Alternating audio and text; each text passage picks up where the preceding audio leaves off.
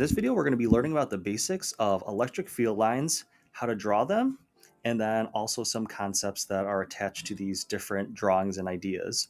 Now, if we're taking a look at these different charges, everything is based on a positive test charge. So all the lines are drawn as if a positive test charge was sitting at that particular region. Now, for a charge, that means it has some kind of Q value. The Q is the variable representative of charge, and then capital C stands for coulombs, which is the unit for charge. So let's go ahead and spell that out.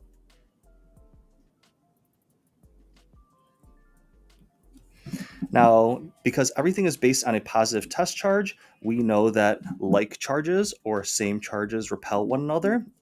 So if we were drawing one on this particular charge, it would look something like this, and we would have a bunch of electric field lines pointing outwards, and then vice versa for a negative test charge, or a negative charge, excuse me.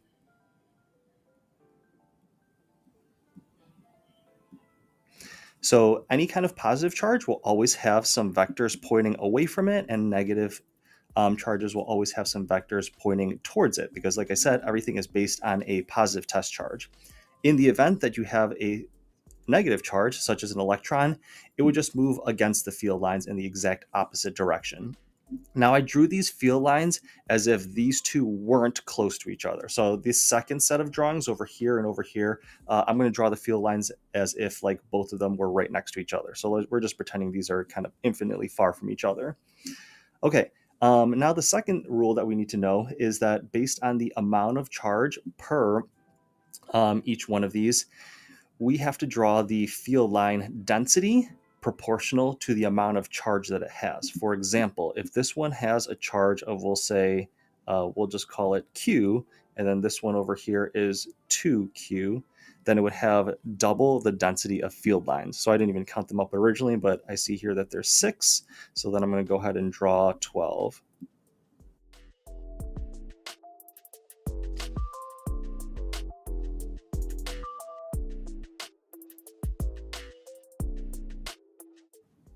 Okay, and that's definitely not a great drawing as far as the spacing goes, but as you see, there's a greater density of the field lines, exactly double proportional to the amount of charge. Now, also because the density matters as far as the field lines go, that density changes as a charge gets closer or farther. So say, for example, if something were right over here, you notice the spacing of the lines is a little bit more spread out. And if something were right next to it, the spacing of the lines is a little bit closer. So the distance is definitely a large factor in affecting those charge density or the field density as well. So same thing for this one as well. If you had a negative, then you would just have a greater density of lines, except all of these lines would be going towards it. And you kind of get the idea. Okay, I'm not even going to count those up, but same idea. The amount of field lines you draw is proportional to the change in the charge. So if it had triple the charge value, then you'd have triple the electric field lines. Now let's do some drawings with two charges that are close to one another.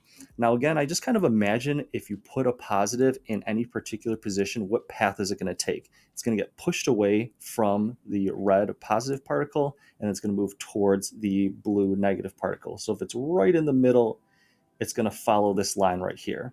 Okay, so if it is anywhere in the center here, it's going to go fairly straight. And then if it's going to go towards the outside, it's going to start to follow some sort of curved path like this.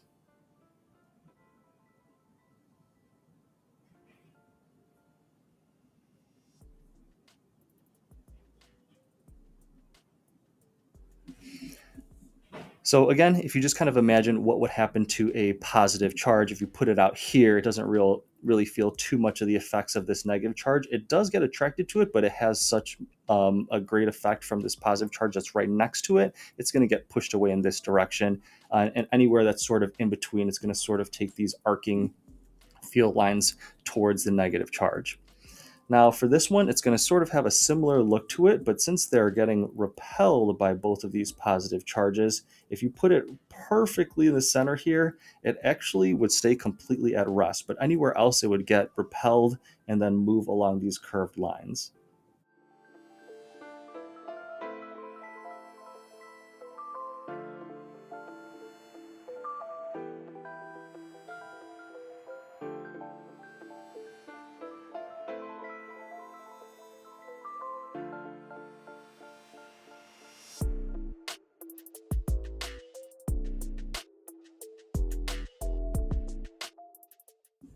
Okay, again, you're just kind of imagining the effect of what would happen to a positive charge. So if it was in the dead center here, and we'll say this is positive Q and positive Q, it would actually get repelled by equal amounts in opposite directions, so it would remain at rest. But anywhere else, it would get pushed in somewhat of a curved path, because this one wants to push it away to the upper right-hand corner, and then this one is going to push it away to the upper left-hand corner. And with both of those effects, this one being greater because it's closer, it's going to cause these curved lines. And then in the end, you see this set of curved lines right over here. If these were two negative charges, the diagram would look exactly the same, except all these purple arrows would be going in to the charge as opposed to away, but the actual shape of it is going to look exactly the same. All right, now for our very last one, we have a positively charged plate and a negatively charged plate. And just based on what these two objects look like, they're not spherical as these are over here. So because they're not spherical, we have a straight path in between both of these charged plates. And again, it's going to follow a curved path as you come outside of these different charged plates.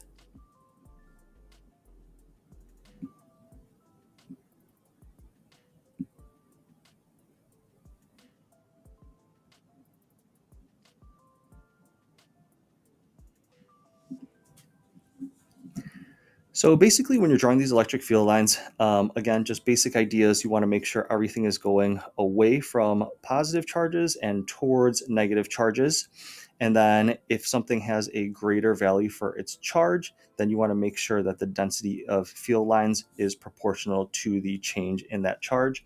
And then when you have different charges interacting with one another, their field lines are going to start to curve in some different ways and cause a lot more curvature in your field lines, such as these last three drawings here. But anyways, that pretty much covers the basics of how to draw the electric field lines. So I hope that was helpful to you. Thank you for watching and listening.